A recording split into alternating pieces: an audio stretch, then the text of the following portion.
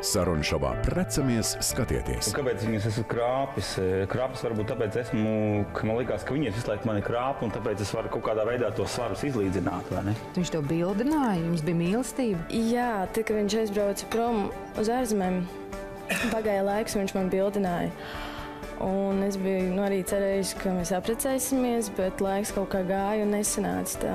Viņam šausmīgi vajadzēja visu laiku naudu, visu laiku viņš gribēja tusēties un visu laiku viņš gribēja dzert. Un tad vienā dienā viņš gribēja no manis tā kā paņemt naudiņu, es viņam atteicu un tad dabūju vienu taisnu.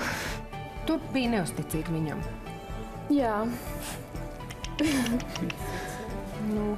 Tā gadās. Tā gadās.